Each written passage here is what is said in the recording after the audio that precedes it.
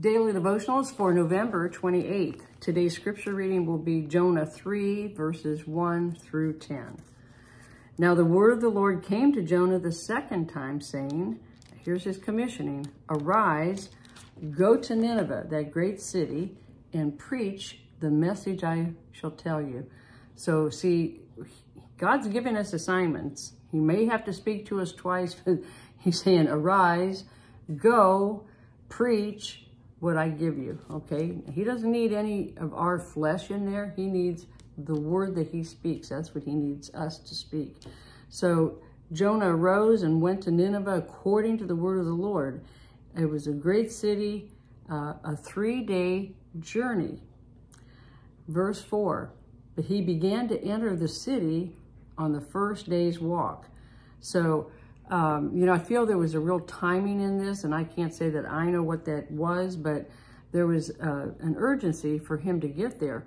He already basically wasted 3 days, right, in the belly of the whale, and now he's being sent there. What would take 3 days, he got there in 1 day. Of course, he was spit out on dry land. I believe he was there at the shore of Nineveh. Okay, so verse 4, 40 days he began to prophesy what the Lord gave him. Yet 40 days and Nineveh shall be overthrown. So the people of Nineveh believed God and proclaimed a fast.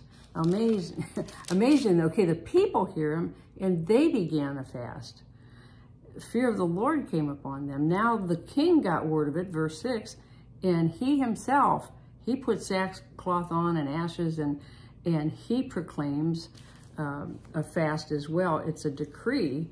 And he said, let neither man or beast, herd or flock taste anything.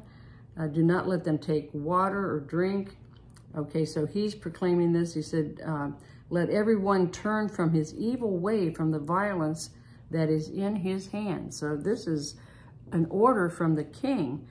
Who can tell if God will turn and relent and turn away from his fierce anger so that we may not perish? I mean, wouldn't that be great if this would be like the president or the prime minister or the king, would demand this of his people and they would actually listen and do it.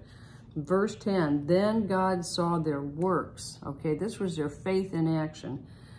And they turned from their evil way, and God relented from the disaster that he said that he would bring upon them, and he did not do it.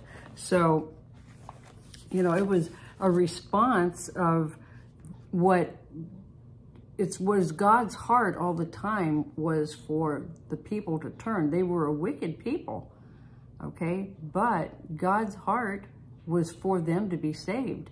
And when they heard the word of the Lord from Jonah, I mean, think about it. He had to be the world's greatest evangelist ever. All these people, because it tells in chapter 4 how many people lived there, but they all turned to God. So, the king, it was the king's decree. Perhaps God will relent and save us from this disaster. And he did, okay? Now, I think that's awesome. And, when we turn from our wickedness and we repent, God hears us and he will relent from the disaster that could lie ahead of us. Okay? We'll continue with this till tomorrow. So be blessed until then, okay?